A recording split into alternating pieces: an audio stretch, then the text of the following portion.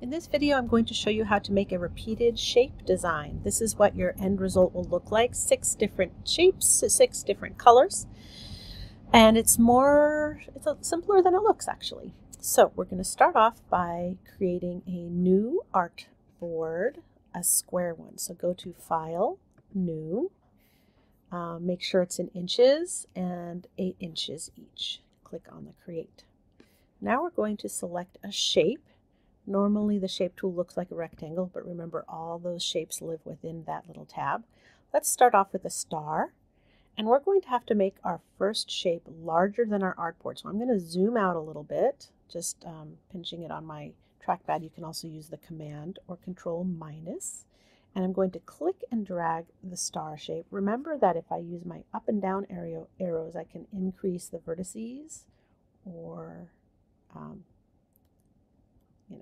decide how many vertices you want. I'm going to let go, use my selection tool, move this into this area, and then make this larger than my artboard. I'm going to hold down the Shift key to keep this proportional.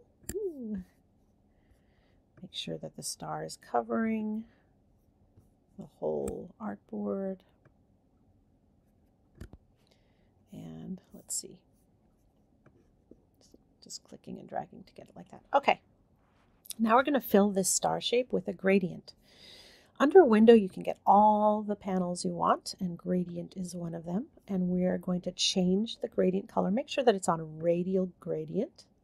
And we're going to change this to whatever color you'd like. If you just double click on this circle, it'll bring up this option. If we're not getting color here, you can just click on these little lines, click on RGB, and now you've got your color selection. Let's do a light blue to a dark blue. Now I'm clicking on the little, double clicking on the black, getting my color, and let's go to a nice dark blue. All right, now we're going to go up to making sure the star is still selected. Going to go to Object, Transform, Transform Each. And we're going to scale this 90% horizontal and vertical. So basically we're going to ask it to make a copy of the star a little bit smaller and to rotate it 25 degrees. Now if I click copy, it's going to copy that star, scale it down 90% and rotate it 25 degrees. Watch what happens. See? Now all I have to do is do Command or Control D, which is sort of duplicating that idea. It's just Command D, Command D, Command D, Command D, over and over again, and we get this really interesting pattern. Now notice I do have a stroke, small black stroke on this. I just moved that gradient panel over here to attach it to this larger panel. But what I wanted to say is that we can take the stroke off if you want. Click on stroke and do no stroke. That might look better. That just did it to this one little star here because that was the only thing selected. If I do a Command or Control A and I've got all the stars, then I can put a no stroke on that. And you can see the difference there. All right, so now we have our first repeated shape.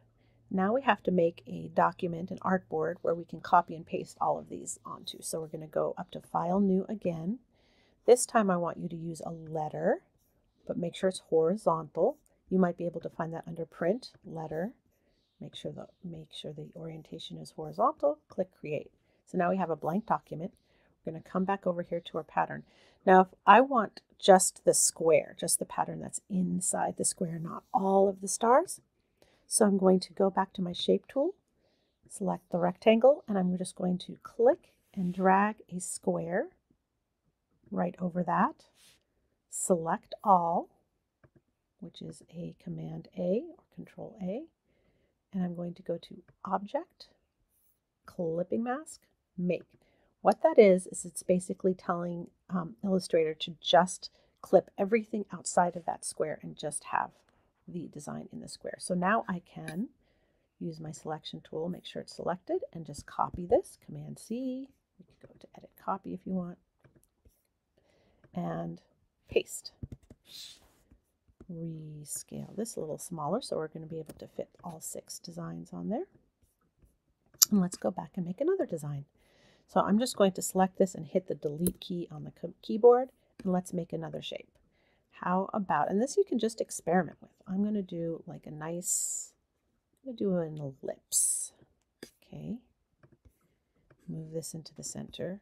For this one, I'm going to experiment and see if, it definitely has to go outside the square to some degree, but I don't think it has to cover the entire square. So I'm going to sort of do that. Let's do another color. Double clicking on the little light blue. Let's do a light green to dark green this time. And maybe you might want to experiment going from dark to light. This little icon here, reverse gradient, if I click on that, I've got my dark on the left and my light on the right, so you can kind of experiment with that kind of a look. And again, we're just going to go up to Object, Transform, Transform Each. Look, it's remembered 90% and 25% degrees. So I'm just going to click on Copy once, and now I can do my Command or Control D again and again and again. And I kind of can make like, it's almost like a tessellation. Now, it did not cover my artboard, so that is a little bit of a problem. So what I'm going to do is select everything. I can do that by doing a Command A, and then I'm just going to scale this up so that it does cover my artboard.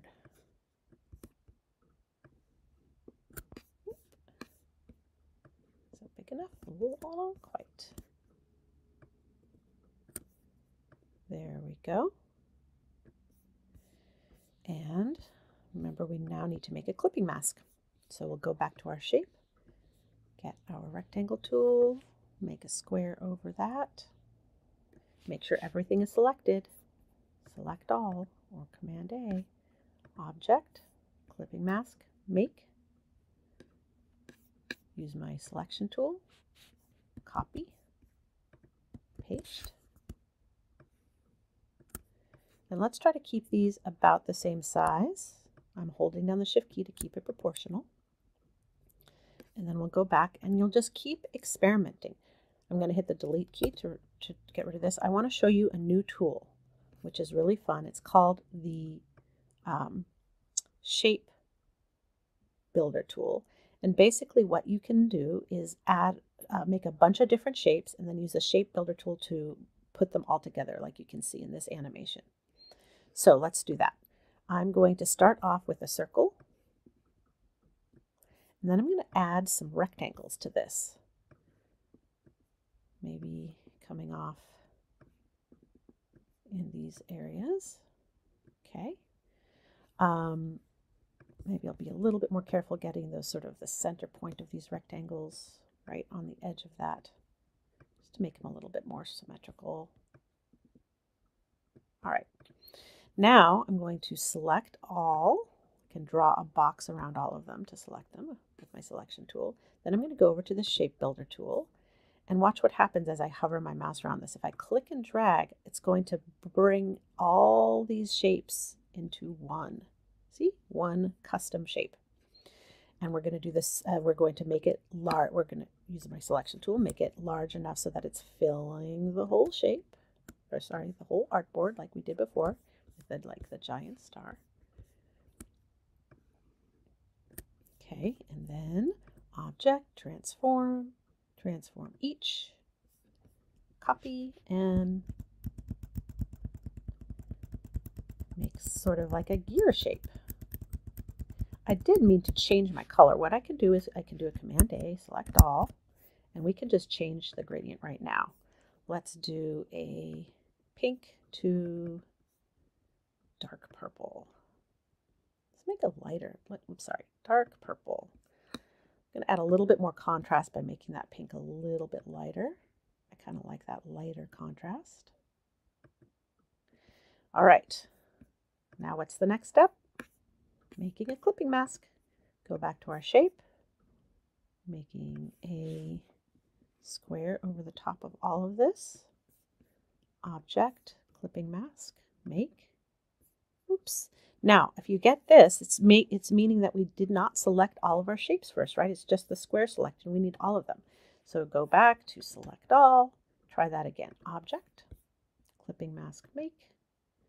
Okay, use my selection tool. Copy. Go back over here. and paste. All right, and you're going to continue until you have 6 different patterns, 6 different designs. You're obviously going to have to resize these so that they're going to fit properly on the artboard. And once you have your 6 shapes, you want to modify your artboard size so that it looks good, so that they're all kind of looking like this, right? So that there's not a lot of extra white. And you can do that by using your art. This is the artboard tool, and you can literally just move this in and make this the size that you need, probably something like that. And then just go back to your selection tool, and then you'll be ready to go. So I want the end result to look something like this. Have fun, make some custom shapes, make them colorful, and do a good job.